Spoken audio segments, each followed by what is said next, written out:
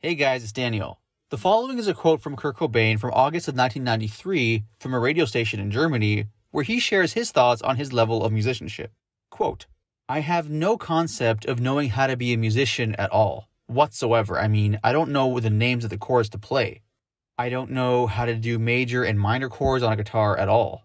I mean, I couldn't even pass, Guitar 101, full Guitar 101. Everyone knows more than I do. I was in a band and I played snare drum during junior high at grade school, and I never learned how to read music.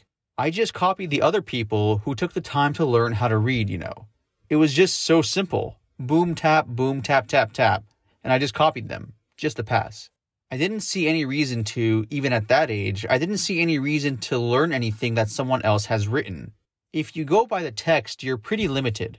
I have no desire to become any better of a guitar player. I just don't. I'm not into musicianship at all. I don't have any respect for it. I just hate it.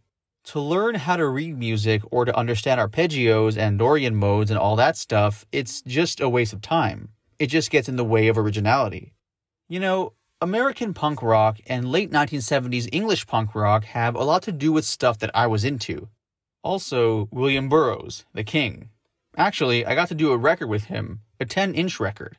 He did a passage from a poem called The Priest They Called Him, and I played guitar in the background and just made a bunch of noise. But I never met him. We've exchanged a letter through fax and we have respect for each other, but I've never really had the opportunity to meet him yet. But I still want to.